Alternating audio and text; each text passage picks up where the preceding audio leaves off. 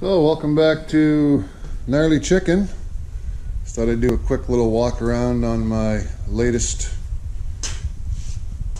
purchase, 2017 Beta RR Race Edition.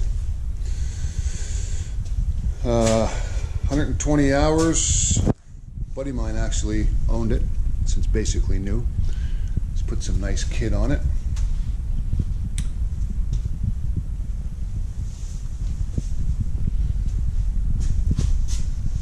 Rad guards, pipe guard, AXP skid plate with the linkage protection, which is a handy thing.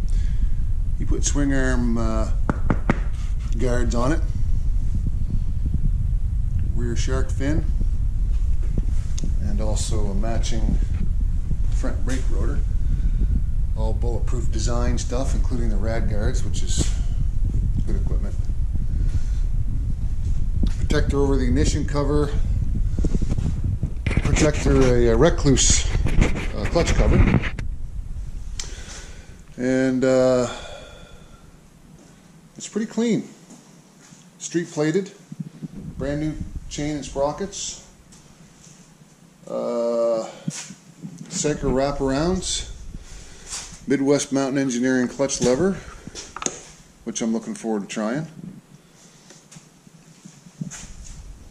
And the nice option here is this Baja Designs LED light kit, which I took off last night when I brought it home to have a look at things.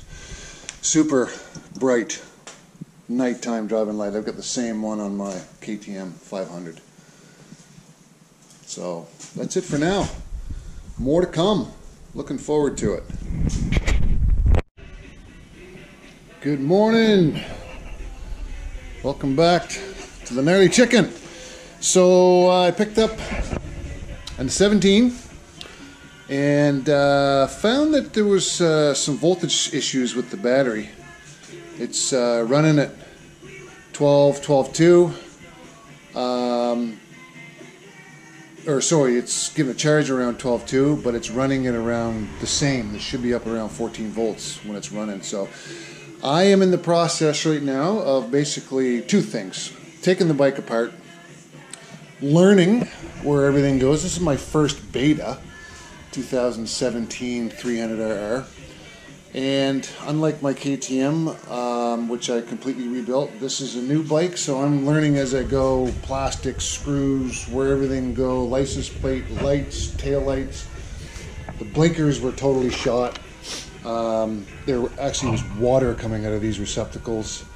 The blinkers themselves, wiring going to the blinkers, were completely chafed off. The previous owner did put dielectric grease on these fittings. I've since taken them all apart, cleaned them, cleaned all the grease off, contact cleaned them, and added just a tad bit to my liking of grease. So I'm in the process of basically tracing wires down to the stator and also to the ground on the other side. And I'm hoping that the ground on this side might be the culprit. Right down here. I'm hoping I just need to take that off and clean it. And that'll solve the problem. If not, we'll have to go to plan B, which is check the stator or the rectifier and see what might be happening there, if anything, but I think that should be fine. The bike's got relatively low hours on it, and the previous owner took very good care of it. This is just letting stuff go over, the course of 3 years.